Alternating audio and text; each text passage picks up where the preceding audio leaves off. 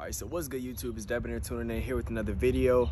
Before I get into this video, I want to give all praises, honor, and glory to the Most High, Yahweh, in the name of His only begotten Son, right? And then, look, I want to say this real quick. I want to give, mighty thanks to the Most High for the success the last video did. And also, I want to thank y'all as well for tuning in, locking in, subscribing, liking the video, and sharing it on y'all behalf. Because y'all didn't have to do that. The Most High didn't have to lead y'all into the ways of doing that. And I really appreciate that, most definitely. So stay locked in. I pray, throughout this journey, y'all stay with me, and we build this base up for the Most High. The foundation of righteousness. But throughout this video, I want to remind brothers and sisters to always repent daily. I know a lot of us, we don't think about that, but we have to repent daily. We have to ask the Lord for forgiveness every single day, because you do not know the time, right, that the Lord would, kind of take you up off the earth, because we all got to give up the ghost one day.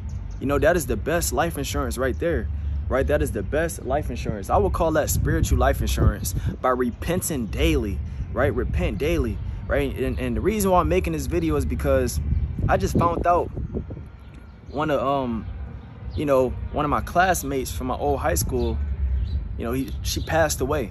She passed away, and I'm not trying to make this a sad video or come on the camera and vent or anything like that. But then again, I'm just trying to remind you to repent daily. Like, ask the Lord for forgiveness. If you're a mother or a father, ask the Lord to forgive your family. It's very important to be on the Lord's good side and be on that safe side with the Most High before you give up the ghost. And I'm not saying you're going to give up the ghost very soon, but you just never know.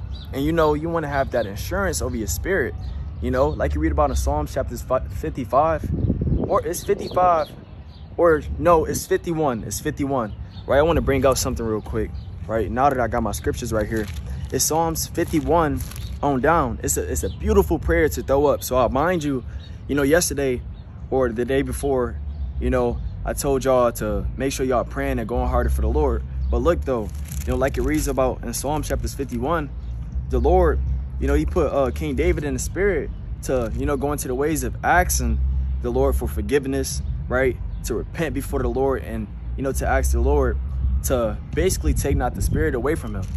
So through the spirit, right, you got Psalms 51 and verse 1 on down through verse 15. It's a mighty prayer. I advise y'all to throw it up. Right, and I'm gonna bring out a couple of precepts, because I wanted to just come on this camera and just remind y'all, like, yo, first thing first, I'm thankful, but you got to remember to repent daily. Repent daily. You know what I'm saying? Because we are not perfect. We covered in the blood, but then again, we still got to do our part to ask the Most High, right, for for forgiveness, for that reassurance, because you don't want to give up the ghost and you're not forgiven of your sins, So this Psalm chapter 51 and verse 1, this is how the prayer start off. I'm not going to read it all, but you know what I'm saying? It says, "Have mercy upon me, O Lord, according to thy loving kindness, according unto the multitude of thy tender mercies, blot out my transgressions. Wash me thoroughly from mine iniquity and cleanse me from my sin.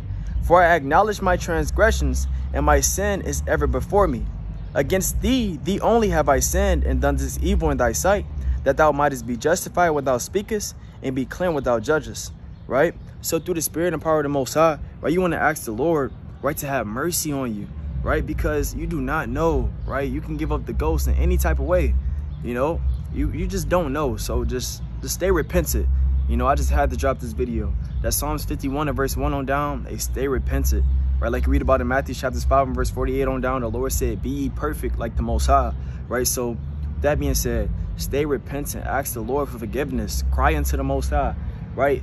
Whatever you did in your past, right? The old man, ask the Lord to forgive that person, So with that being said, I want to give all praises, honor, and glory to the Most High, right? Stay on fire in this thing. I love y'all. Peace.